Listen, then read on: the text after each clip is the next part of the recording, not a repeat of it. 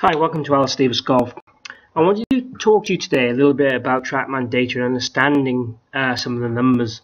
And one of the things I wanted to show with this particular case in point, which is my data, is really the relevance of sort of contact and how that affects spin on the ball. So if we have a quick look at my data, we'll notice that my club path here in this example as an average is 0.7 degrees, which is pretty damn straight. The face angle is 0.6, again excellent, and the face to path is 0. So effectively these shots should have very little side spin. If we look at this sort of down the line trajectory of these shots here, you'll see that there's quite a few of them are drawing and moving right to left.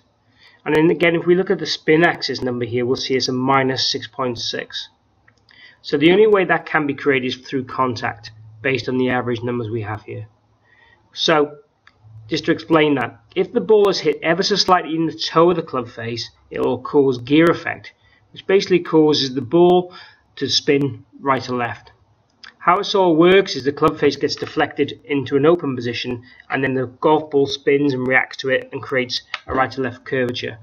So essentially, the more out the toe I would hit the ball, the more the spin axis would increase into a minus number and create a draw spin.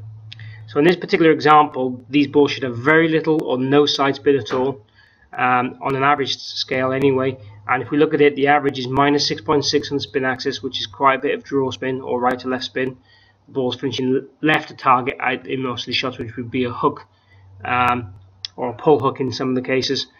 It is all caused through that kind of contact. Again, the rest of the data is pretty good. Even the swing plane is pretty much round about where I'd wanted to see it.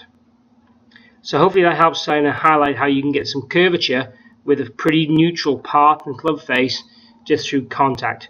Contact tends to be the king of all things. If the contact is out, all the other sort of impact factors and ball flight laws become sort of null and void. So contact is king. So it's always worth spraying your club with some spray. Some athlete's foot spray works quite well, shows where the contact point is, or if not, use the sticky labels. The sticky labels, however, will affect the ball speed and how fast the ball comes off the club. So good luck with this.